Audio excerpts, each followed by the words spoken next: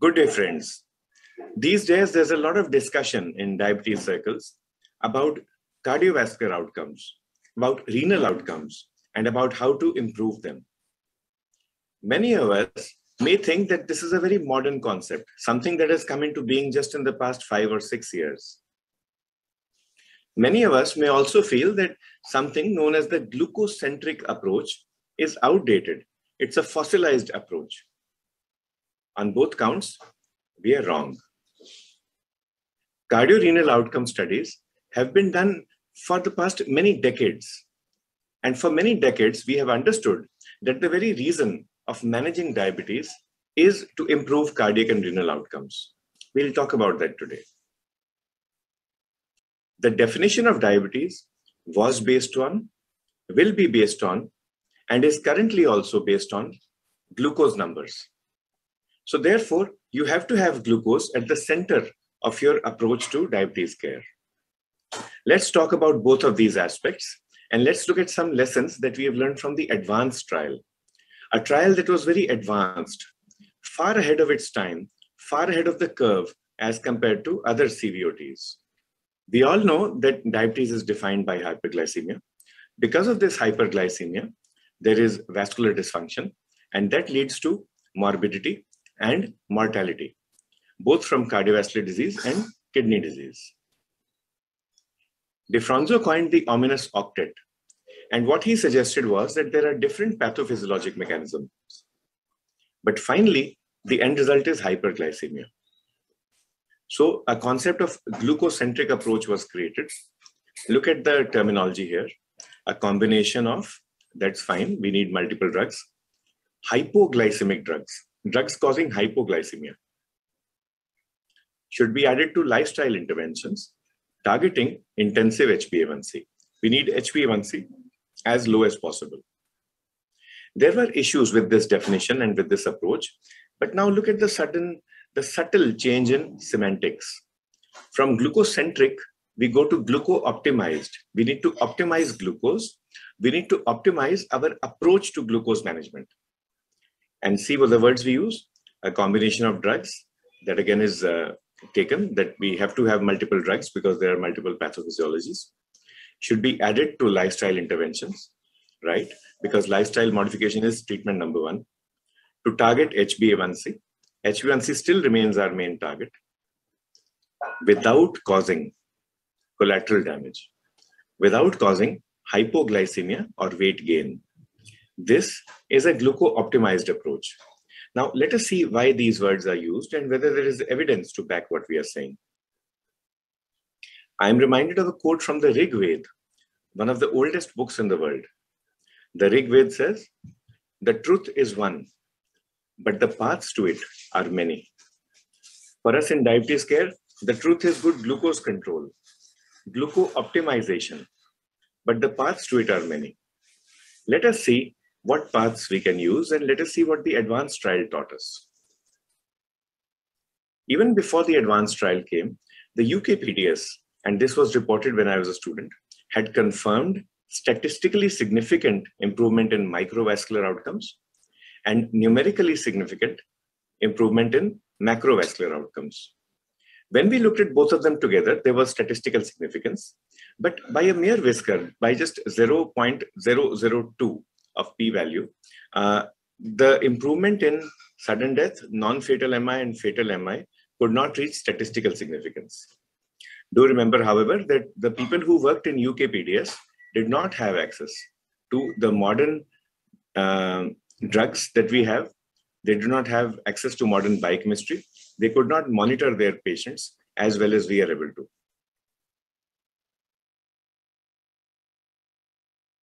After UKPDS, there was increased interest, and the ADVANCE reduced the risk of macrovascular disease, and whether we could target a low HbA1c, even lower than what UKPDS was doing, in a safe manner. So, can glucose control be strong and safe? And was there a threshold? Could we bring HbA1c down to as low as possible, in spite of or regardless of the initial glucose levels, and still achieve benefit? The persons recruited for advance reflected real-world clinical practice. 20 countries participated here, including India. Our lead investigator was Dr. Nikhil Tandon from AIIMS, New Delhi. As long as diabetes was diagnosed after age of 30, the patient was aged 55 or more, any level of blood glucose was allowed, provided there was no need for insulin. The people who were included reflect what you and I see in our clinics every day. 1/3 had macrovascular disease, 1/10 had microvascular disease, and 28% had other risk factors, including microalbuminuria. The average A1C was 7.5. So it's very difficult to bring an A1C of 7.5 even lower. Advance did differ from Accord and VADT. In Accord and VADT, the average age of the participant was more, and the average HbA1c was higher. In Advance, a glycoside XR-based regimen was used. The target HbA1c was 6.5. The researchers were able to achieve this and were able to maintain this HbA1c over 5 years. Now, this is something significant, something important. Getting an HbA1c of 6.5 and then maintaining it for 5 years is very difficult to do in clinical practice, but they were able to do it. And they showed that irrespective of the body mass index, the age, or the HbA1c at onset, the results were the same. So irrespective of the background of the patient, glycoside XR did help in achieving good HbA1c. Because of this, there was a 10% reduction, which was statistically significant, in combined major micro and macrovascular outcomes. See these two slides here. HbA1c began to diverge within 6 months. So within 6 months, you got proof of good glucose control, and then this was sustained. And within 24 months, there was improvement in vascular outcomes. So when you control glucose, within about 1.5 years, you do see an improvement in vascular health. The follow-up was also strong. It was 5 years, a robust follow-up. Why is it that Advance showed good results while Accord and VADT did not? Perhaps the drugs being used were different. Perhaps the approach was different. Perhaps both of the above. In Accord, there was a lot of use of insulin. HbA1c was brought down very fast in elderly people. In VADT, rosiglitazone was used, and there was weight gain. Accord and VADT both showed high levels of severe hypoglycemia. Advance did not have hypo. So the take-home message is, you can achieve good HbA1c control. You can reduce macro and microvascular outcomes. You can improve macro and microvascular outcomes. You can reduce adverse events, provided you do not cause hypoglycemia. And this can be achieved with glycoside XR-based regimen, as was shown in Advance. All these studies were conducted about 20 years ago, and they have been reported nearly 15 years ago. And because they were ahead of their curve, they were even ahead of the FDA guidance. Perhaps that is why we did not give them their due at that point in time. We talked of hypoglycemia. Let's look at weight gain. In VADT, 7.8 kg weight gain. In Accord, 3.5 kg. But in Advance, virtually zero. So in Advance, glycoside was able to buck what we call the kg-A1c paradox. The kg-A1c paradox says that with some traditional drugs, when you try to bring down the A1c and improve outcomes, you end up increasing kg or weight and worsening outcomes. So you balance out things. But here we were able to buck the kg-A1c paradox, and we were able to achieve good glucose control, good outcomes without weight gain. It is the use of insulin and glitazones in practice which actually contributes to weight gain. So we should be aware of this. In India, we do not usually speak of weight loss all the time. We speak of weight optimization. Some of your patients will be overweight or obese. Try to get their weight down. Others will be normal weight. Make sure they do not gain weight. Yet others will be thin and malnourished with a low BMI. There we have to use anabolic drugs which help increase weight. Now, we've spoken about diabetes control. We've spoken about sustained benefit of glycoside XR. We've seen how it improves overall outcomes. And we've seen that that trick is actually preventing weight gain and preventing hypoglycemia. These days, we talk a lot about cardiovascular outcome trials, and then there is a genuine concern that the kidney, the microvasculature, is treated like a poor cousin, while actually that is not true. The advanced trialists did understand this, and they analyzed what happened to kidney outcomes. So irrespective of whether the patient had macro or microalbuminuria or normoalbuminuria, glycoside XR-based regimen was able to reduce the risk of end-stage renal disease by 65%, highly significant. And if you started glycoside XR in a person with macroalbuminuria, the results were better. In fact, macroalbuminuria could be converted or regressed to micro and to normoalbuminuria with this regimen.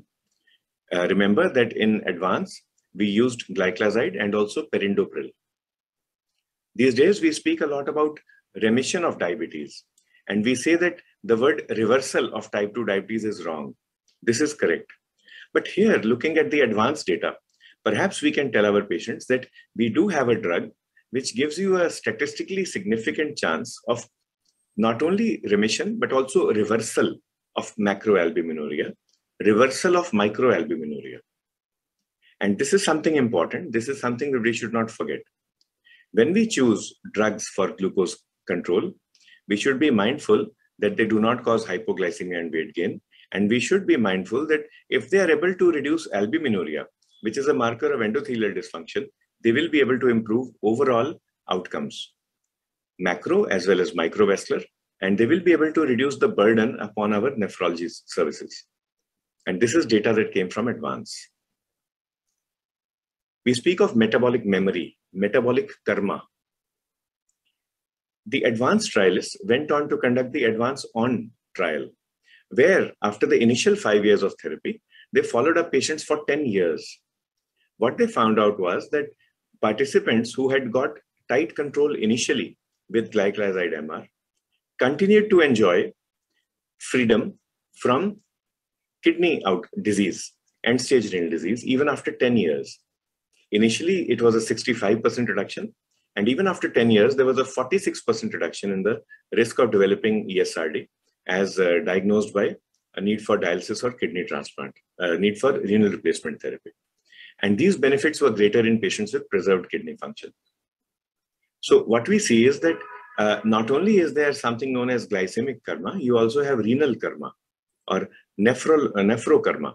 If you are able to give tight control without causing hypoglycemia in the initial years of diabetes, this advantage will last continuously. In Haryana, we have a saying,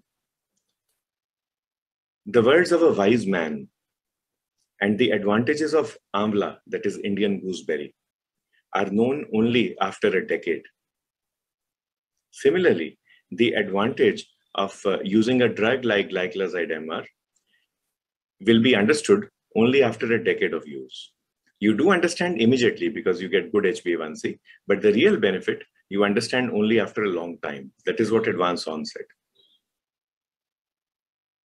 Irrespective of the renal phenotype of the patient, whether the patient had macro or micro or normoalbuminuria, whether the patient had a preserved EGFR or a mildly or a moderately reduced EGFR, glycoside was effective.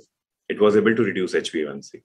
Do note that glycoside is one drug that can be used even till an EGFR of 30. You do not have any change in pharmacokinetics of glycoside XR in patients with renal impairment. So this is one drug that you can use in renal impairment if your patient is not willing to take insulin. Across all EGFR levels, you will have not only gluco-lowering benefit, but also vascular benefit. So you see that the drug is CV safe. It reduces macro and microvascular disease and reduces nephropathy, irrespective of what EGFR you started in. So overall, the risk-benefit profile is in favor of glycoside XR. There is more benefit and less risk. Irrespective of the vascular phenotype also, so far we were speaking of renal phenotype. Irrespective of the cardiovascular phenotype, we find that glycoside XR is able to reduce the risk of macro and microvascular events. So no matter what phenotype your patient comes to you with, you can consider using this drug. Do not worry about the gluco phenotype, the renal phenotype, or the cardiovascular phenotype. Use the drug. It is a very strong drug to use, but a very safe drug to use. You will be able to achieve good HbA1c control without causing hypoglycemia and weight gain. This drug has been with us for decades now, and I have been using it for decades. When we see the way in which our understanding has evolved, I feel happy. As an expert in endocrinology, I feel happy that we are able to do a better job for our patients now. We are able to counsel them more confidently, with confidence, with strength, that what we are giving you is good not only for your present, but for your future as well. What we are prescribing is good not only for your glucose, but also for your kidney and heart. What we are prescribing is not just for management or cure. It is also for prevention of disease, and it is for promotion of health. How can we ensure good health for you? Youthfulness, longevity, by optimizing your glucose so that we prevent long-term complications, so that we prevent short-term complications like hypoglycemia and weight gain. And it would be nice if in an Indian clinic, we had a drug where we did not have to worry too much about investigations, about monitoring. Glycoside XR is one such drug. You do not have to monitor too much. If you've prescribed it to your patient is from upcountry, and she says, doctor, now I will come back to see you only after 6 months. You do not have to worry about using this drug. These are the advantages that we have learned from the advanced trial. In my practice, I do use all the modern drugs. Glycoside XR is also a modern sulfonylurea, and I use all of them to the advantage of my patient. Thank you, and I wish you a good journey ahead in your quest to serve our countrymen and women, ensure gluco optimization.